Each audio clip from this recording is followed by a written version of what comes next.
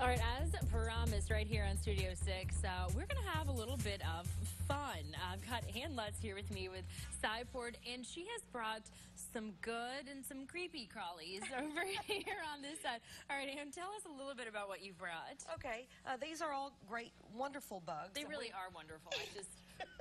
We've got the Bug Bazaar coming up April 23rd at SciPort, and it's a festival of all things buggy, creepy, crawly, buzzy, and I've got some wonderful things here to show you.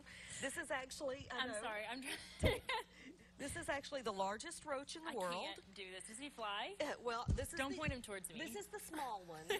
This is a giant cave roach. Yes. And actually, we have one in here that's a little larger. Okay. Oh my God, he's moving. I'm running away. Okay, so these are giant cave roaches. Now, they really can't do anything bad to you, and they're actually wonderful, right? Well, they live in caves. And he's not going to like this too much, but I'll show you. He actually has a very giant wingspan. They get up to 6 inches in a wingspan. I'm as far away as possible as I can We're gonna put those be without leaving. Okay, the lid's on them. All right. You're doing very, very, very good. We're safe. We're going through the ones that you don't love first. The most. And these are hissing. These are the Madagascar hissing cockroaches. And we'll see. You can hear them. Can you hear him? Yeah. Very good. So these actually are from Madagascar, and they hang out. They're not like pests that we have here in Louisiana. They don't come into your house. They love to live in the jungle, and they just hang out and eat fruit. Oh, so, really? Yeah. Not so scary, is it? Well, the fact that they eat fruit is not so scary. Nope. It's just a fruit-eating little tiny bug. Okay. So I did bring some things for you that you're not going to be so jumpy. I know. These I'm so excited about. Okay. Those... just nope. Okay, so the Bug Bazaar is not just about bugs. That's why it's called a bazaar. So we have a whole bunch of host of other animals. Steve Sanctuary is actually going to be there, along with Chimp Haven and a bunch of other guests. This is a green iguana. Yeah, beautiful. Isn't he gorgeous? Beautiful. The colors are amazing. This is one of my favorite little guys. So we're going to have all sorts of animals at the Bug Bazaar at SciPort. Not just bugs, but we will have tons of bugs. For every bug aficionado out there, we will have plenty for you to see. And this may be one of my favorite, and I think he'll be your favorite. I think this has been the crowd favorite. When you brought him in, everybody has been just gathered, like a magnet attracted. This is a Cambridge chameleonaire.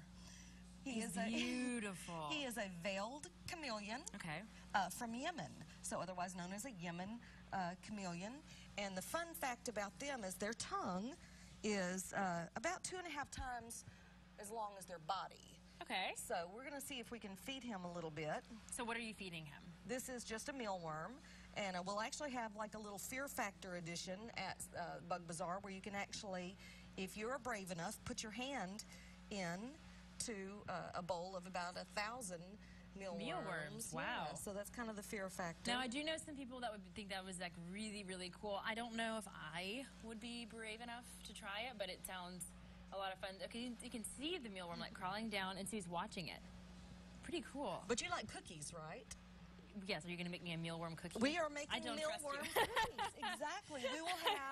We will have red beans and yikes provided by Walter B. Jacobs Nature Park, and that is red beans and rice, but instead of rice, we're going to use waxworms. Oh, fun. So, and it's actually delicious. A lot of countries find it as a delicacy. No, and I think on the morning show a few weeks ago, Steve Bender, my anchor there, and Patrick Dennis actually ate crickets and different creatures like that, and thought that was a lot of fun. So it is a lot of fun. It's just not for everyone.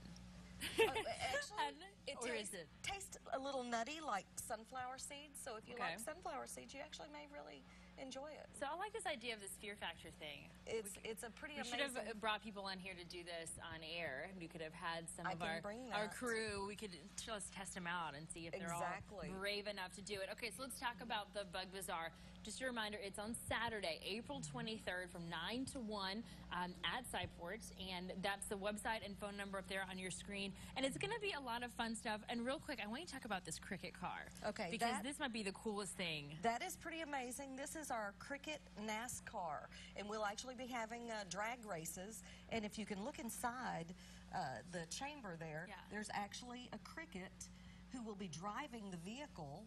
And there's sensors in there.